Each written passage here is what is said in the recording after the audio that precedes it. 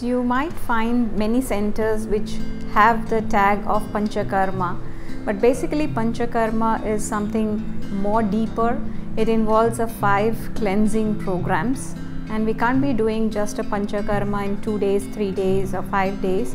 We need more number of days to prepare the body for the Panchakarma, and then the final procedure of the cleansing is being done. So the Panchakarma is mainly the cleansing, and there are 5 typical ways in which it is being cleansed. That is the Vamana, Virechana, Vasti, Nasyam and Raktamoksha. Definitely with the weight management, like in obesity conditions and all, we do treatments. Definitely all the treatments contributes and fasten the result when it is added with the internal medication, with the yoga and with the diet and the other concerned things, because always in an Ayurvedic concept it is a holistic approach in which the correction of the diet, your day-to-day life, your activities, your exercise patterns, then your treatment methodologies, the time of the sleep, everything counts for a better result. So in certain conditions, when you don't have any other systemic illnesses or any other metabolic disorders, if you can spend at least 14 to 21 to 28 nights in a center, especially when we do here, we normally get a 7 to 8 kilogram weight loss when a people spend to 21 to 28 nights. If it is a 14-night program, definitely for 4 to 5 kilograms we have seen the cases in which the weight loss had happened. But the main point to remember is that if you have any other metabolic disorders or syndromes, like you have an underactive thyroid or certain other conditions, the weight loss duration or the range in which you will get your weight loss will be a bit less. Sometimes within 21 nights, sometimes you may get only 2 to 3 kilograms.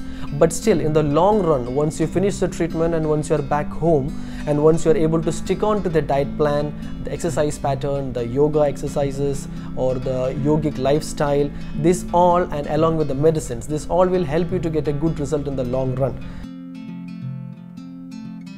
Snehapana is basically, I said before the actual Panchakarma is being done, we are doing the preparation of the body, and that is in 2 stages. The first one is the Snehana and the second one is the Svedana. Snehana involves 2, again, internal and external oilation.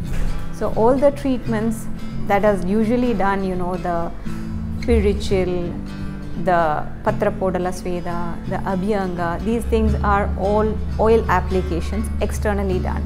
And in some places these are considered as the Panchakarma also.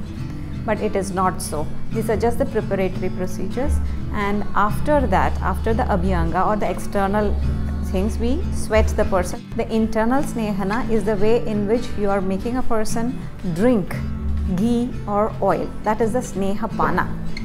So you have 2 options of it, one in which you are just giving a small dosage of it, which is the Vicharana, and another case in which we are giving just the ghee, that is the Achapana, when the quantity is being increased daily. On a daily basis it is being doubled, or according to the condition of the person it is being changed, and then you bring the person to such a condition where even your skin would be having enough of oil out of it, ghee or oil out of the body, and then you go into the Panchakarma procedures.